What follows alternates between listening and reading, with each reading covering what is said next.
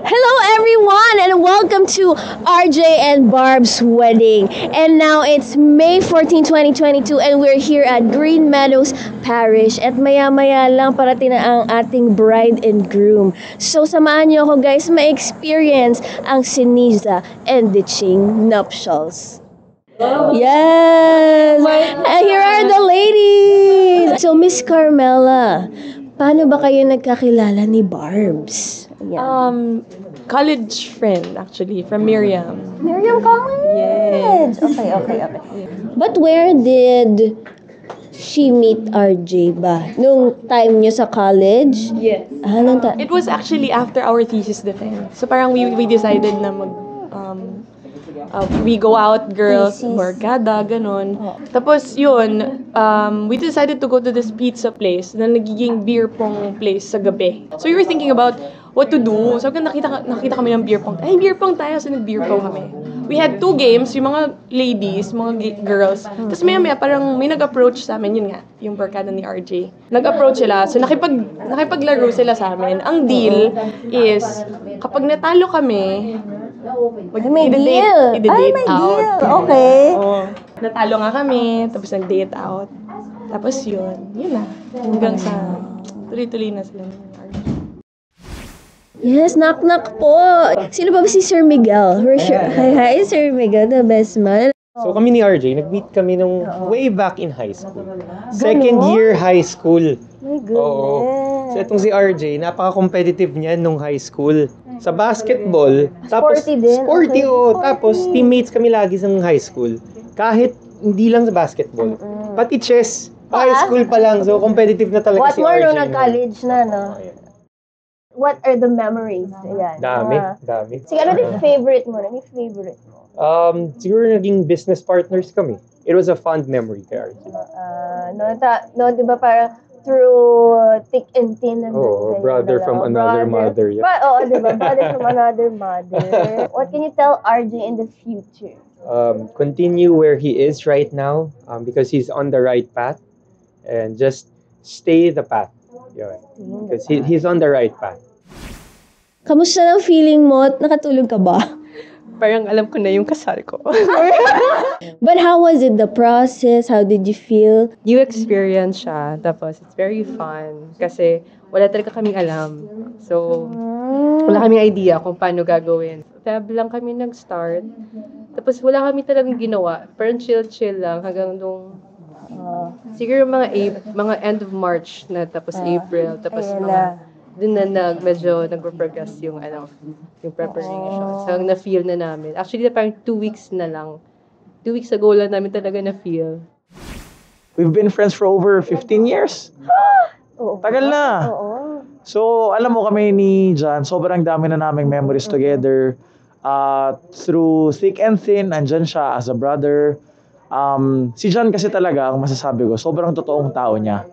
Pagka may problema, lagi, andyan siya. Di ba pag sa mga kaibigan, usually, ang kaibigan kasama mo pag sa mga saya lang. Si John, hindi, baliktad. Mas kasama mo siya pagka doon sa hirap. So, yun lang. Today is his special day. And andito kaming lahat para sa kanya. And of course, we go to Miss Pamela. Saan ba kayo nag-meet ni Barbs? Kami sa safe house. Doon kami nag-workout before. Nagma-muay thai. Sporty talaga. Mas malakas yan si Barbs. Mas matagal siya nagte-training. How will you describe Barbs when you first met her? When I first met her, kasi I met RJ first eh. Okay. Oo, so when I first met her, sinabi ko na kay RJ, swerte ka kay Barbs. You're too lucky to have Barbs. So when did you realize that she is the one? Yan! Sabi niya, Nag-stutter. parang marami instances yun. Kasi actually doon sa ladies kanina, alam mo si RJ, nung nakita ko din siya, I think he's the one. Oh, di ba? Sa friends niya galing yun, RJ. So ikaw na, ma'am. Here's my answer. Tatanungin kita, do you believe at love at first sight? Oo. Because I do. So, nabalitaan ko nga sa girls, you met at the beer pong place. Yes. So, what will you tell your wife to be pag nakapanood niya to? always know that I love you. And I will protect you through ups and downs till the day I die. How was your sleep last night? Okay Ayun lang. naman, straight naman siya. Sabi nga ng mga straight, sabi mo nga, straight 4 hours. Oo. Hindi, 5 naman. Kasi Sweet. 12 kami na knockout. Everyone's been asking me, how are you? Are you ready? Pero, naturally, parang, siguro kasi hindi pa nagsisink in, na ikakasal na kami. Pero, push. Si RJ, nahuli niya siguro yung kiliti ko genuinely. Like, I love his personality, his relationship to God, very religious in yung family. Hi, love. Finally, we are here. 9 years together. And I think I'm speechless. But, no, seriously. I love you. And I vow to love you unconditionally, no matter what the future holds. And I'm super proud of us. Over the years of our relationship being together, we learned so much on how to make this relationship not just work, but thrive. I love you so much. So how are you feeling? How are you? Not relaxed. Oo. Kaya mo yan, don't worry. Tingnan mo siya sa mata. I need one more shot para maging relax.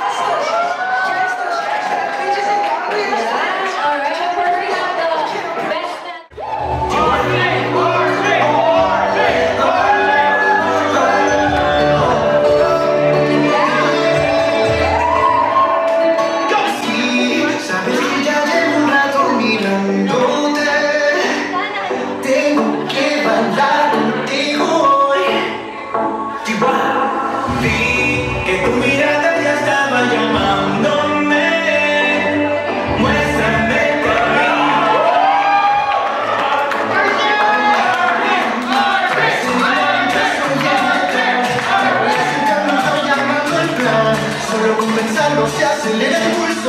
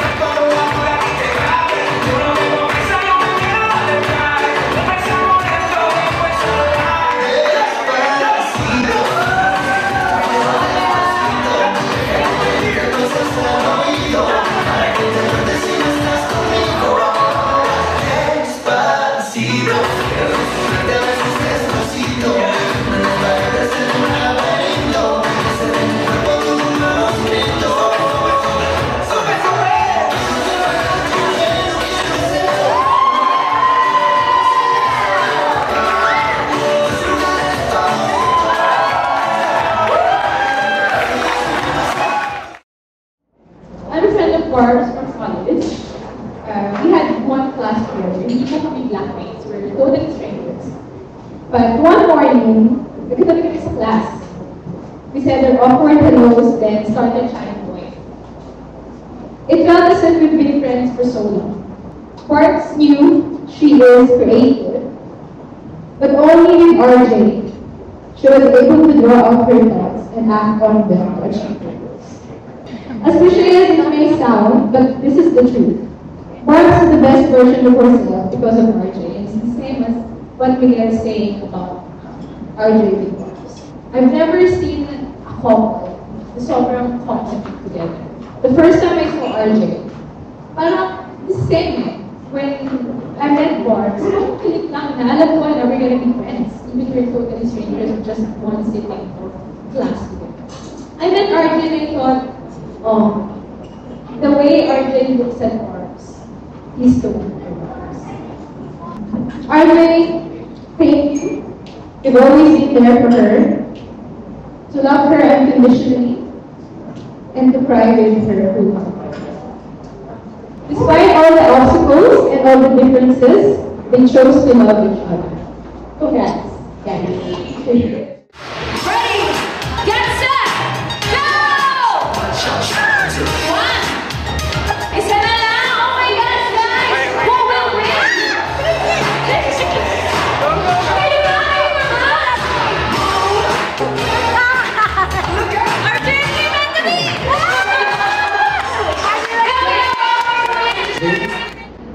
I practically grew up with RJ.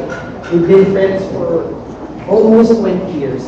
Growing up with RJ, we usually end up being partners. Partners not in crime, but partners in sports, in hobby, and also in business.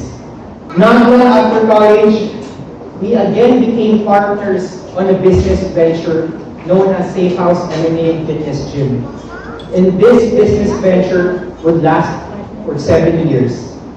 We thought to ourselves, this is the dream.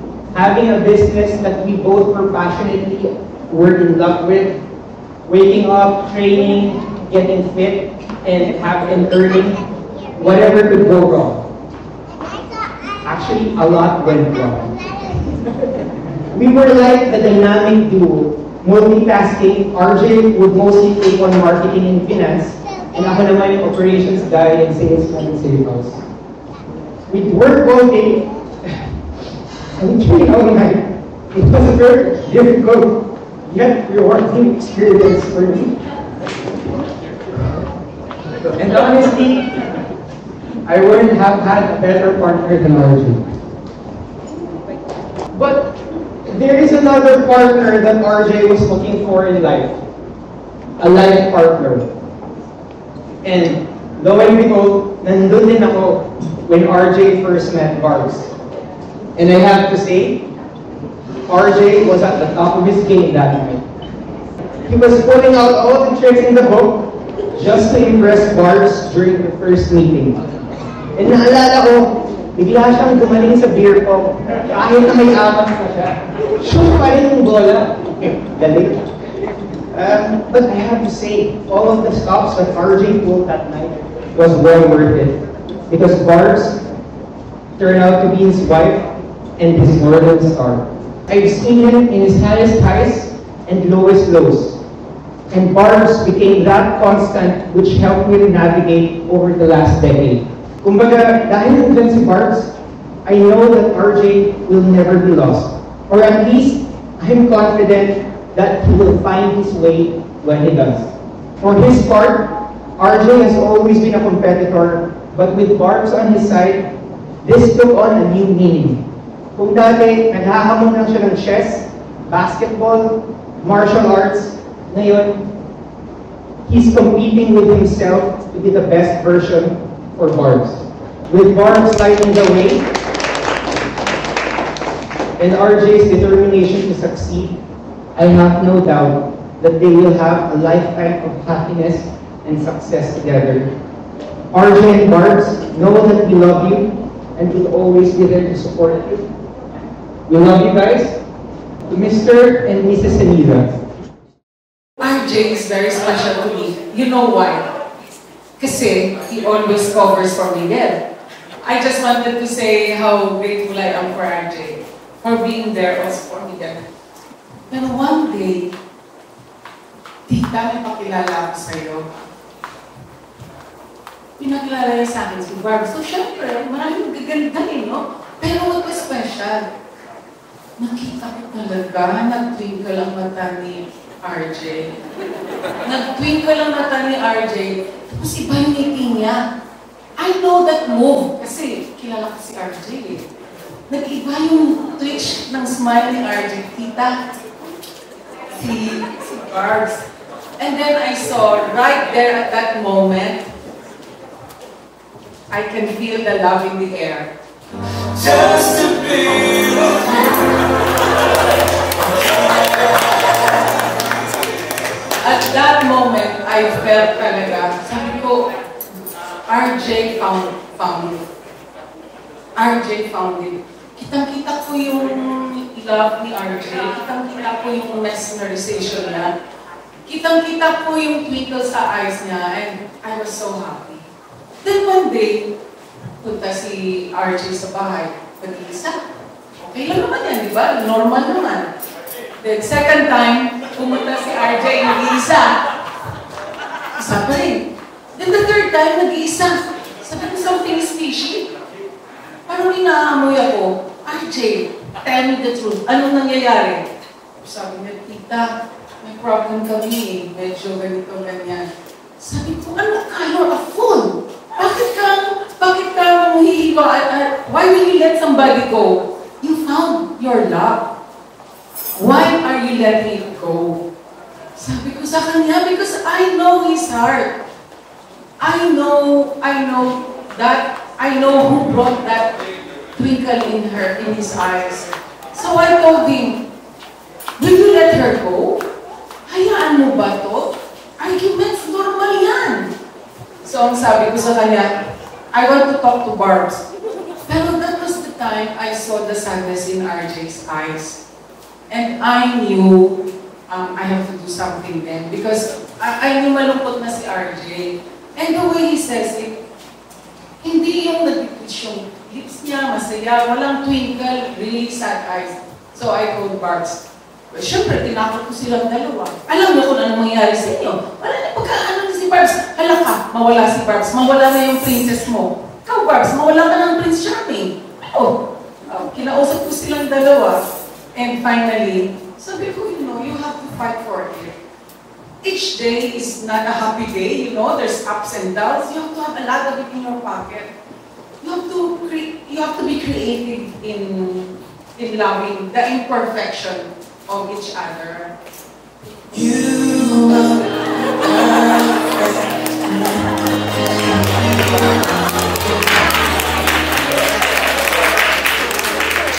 So, Barbs and RJ, love the imperfection of each one.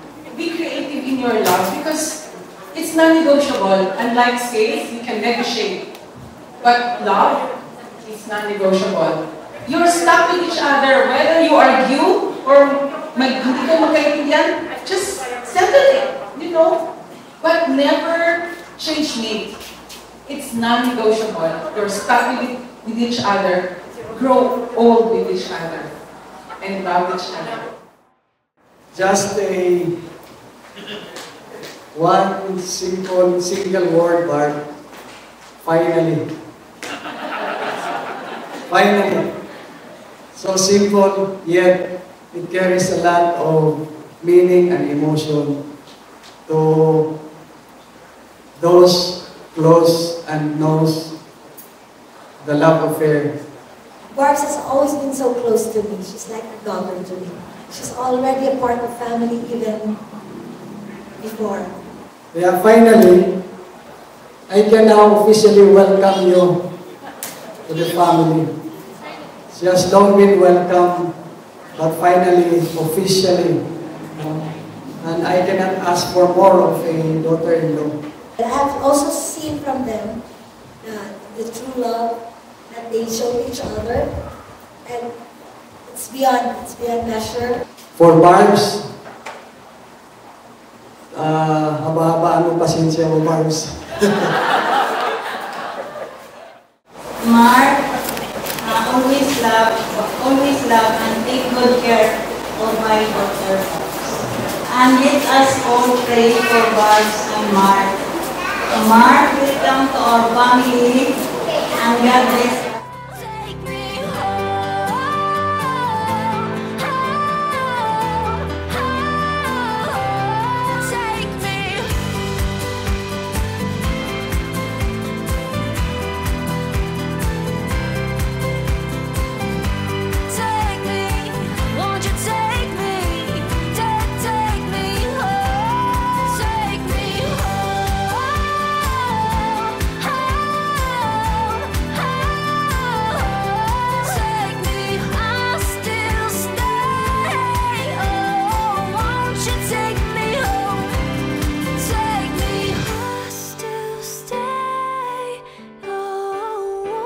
Take